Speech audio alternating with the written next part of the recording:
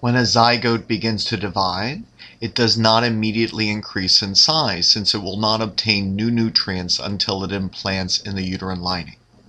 It becomes a 2-cell embryo, then a 4-cell embryo, then 8, then 16 cells. And at this stage it is referred to as a morula, which is a solid ball of cells. This occurs around day 3. By day 4 to 5, the embryo has passed through the oviduct and is arriving in the uterus and has formed a hollow ball of cells known as a blastocyst. It is the blastocyst which implants into the uterine lining. The blastocyst consists of 2 types of cells: the inner cell mass, which will form the body of the embryo, and the outer trophoblast, which will form the extraembryonic membrane, the chorion.